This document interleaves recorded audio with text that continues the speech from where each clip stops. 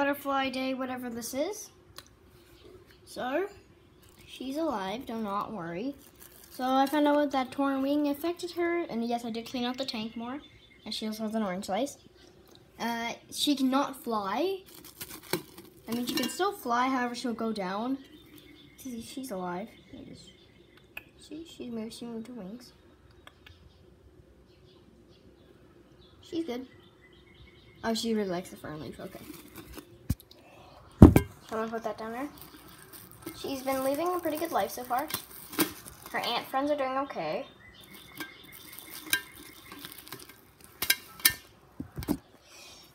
So yeah, the sponge has some water in there for her, so she can drink. She was eating up the dandelions earlier. I'm probably gonna go fetch some more for her. She loves them. Like, dandelions are her absolute favorite. Why are you so attached to the fern? Get off the fern. She's okay. Get on.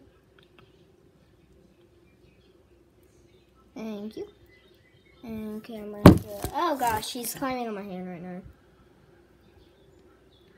Okay, I'm gonna try to take it off. Come on, get off. Get off.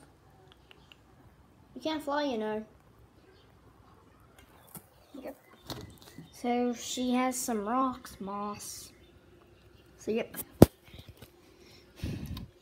We decided to name her Earthworm Sally. Yes, thanks a lot, Kaden. I appreciate that. Since I do bring her to school, and she's getting some luck at school. A bunch of people want to pick her up. One of my best friends wants to pick her up, but she says she's too scared to, and she's afraid that she might like literally rip it out, or like rip her out. But a few people have been able to hold her. However, you guys can just call her Sally, please. So yeah, that's pretty much all about this butterfly so far. She's doing well, and while looking it up, sadly she won't be able to fly again. So yeah, what are you doing? See that? She's not doing anything right now.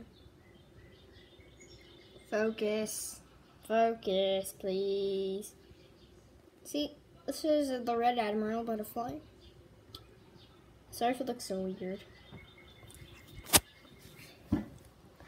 Anyways, she has a bunch of dandelions and whatever those flowers are. She also has some few Boston ferns. No, I do not live in Boston. And well, hope to see you tomorrow, and hope that she survives. Tomorrow's gonna be the first weekend with